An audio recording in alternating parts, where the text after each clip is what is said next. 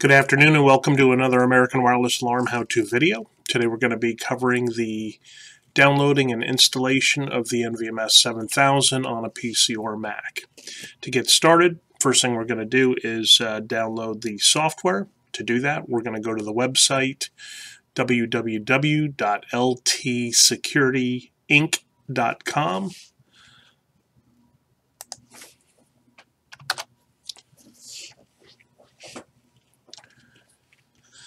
From there, I'm going to go onto the Support tab, click onto the Download, and I'm going to go to Client Software. And here it is, NVMS7000. They offer this both in the Windows version and the Mac version. I'm using a Windows, clicking on that, and I am going to go ahead and open.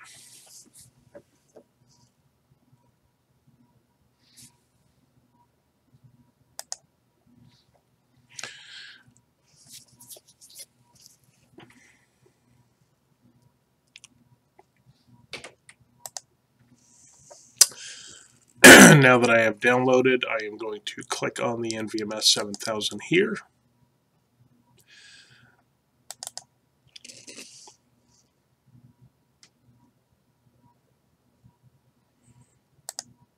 Extract all.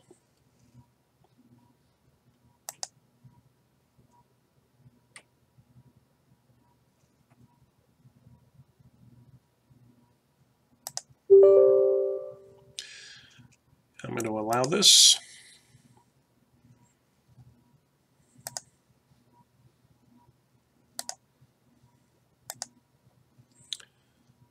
And just finishing the install.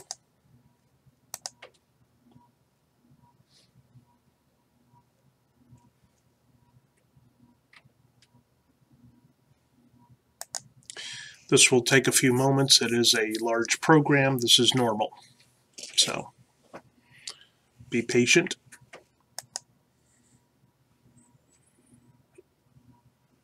And magically it just starts going.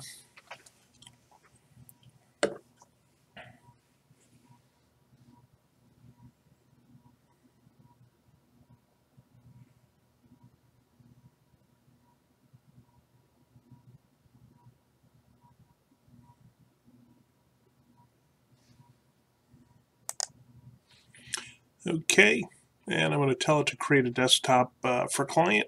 Click Next. Finish the install. And here's my icon for the program. I'm going to go ahead and double click on that. Say yes.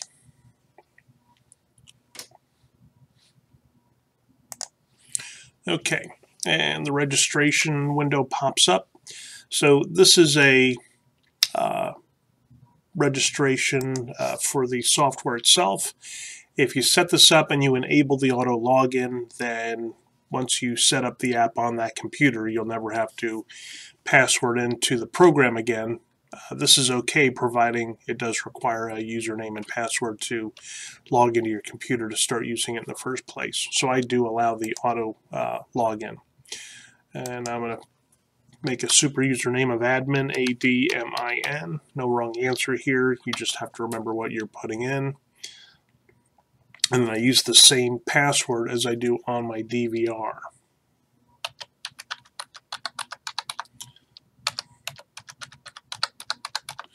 So it makes it easier to remember.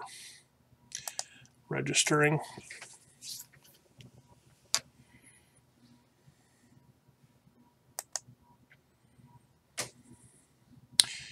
It is a large program, does take a while to install, so do not be impatient with it. On some PCs, I've seen this take 5 or 6 minutes.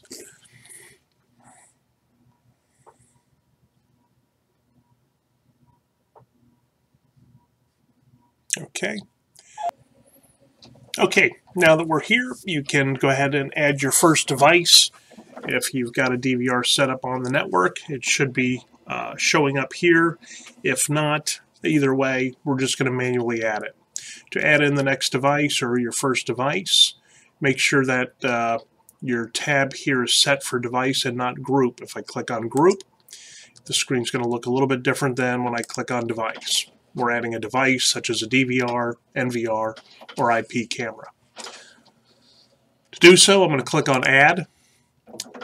Nickname is, or alias, depending on when you're on a phone, the program will say what is the alias you want to call it. On the software, it's asking for a nickname, but this is just the name of the DVR you want to call it. No wrong answer here. I'm going to just put it in as my DVR. The address, you can set this up with a IP address locally on your local network, a wide area network, if it's at a remote location, or a DDNS server. I'm going to use my DDNS server.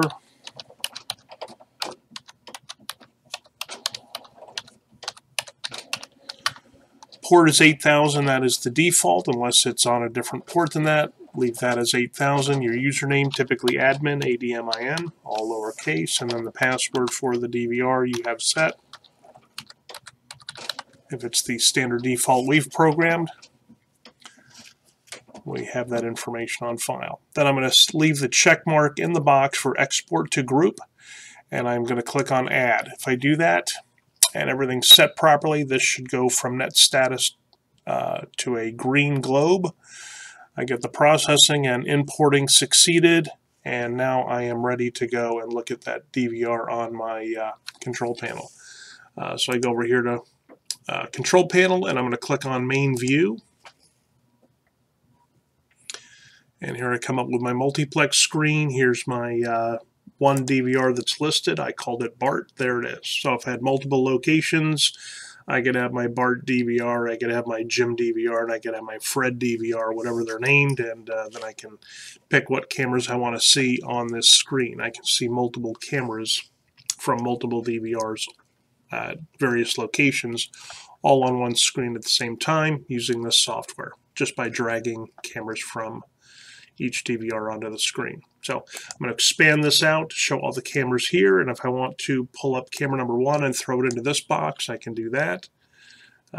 Camera 2 over here, camera 6 down here, and camera 9 right here. So you can drag those over, or the other way people do it is, if I'm just going to see all the cameras on there, I could take the whole folder and I'm going to drag that into the very first box, and that will populate all of the cameras that are on that DVR onto the multiplex. Here we've got 14 of 16 cameras on there. Also, manipulating the screen, very simple. If I want to have this camera fill in this box over here, I just drag it over here, and gives me room for my next set of pictures for another DVR if I want to load that up. That's about it. Installing and setting up the NVSM7000 on a PC or Mac. Thanks for watching. If this was helpful, give us a thumbs up, and subscribe to the videos so you get updates on all our latest releases. Have a great day.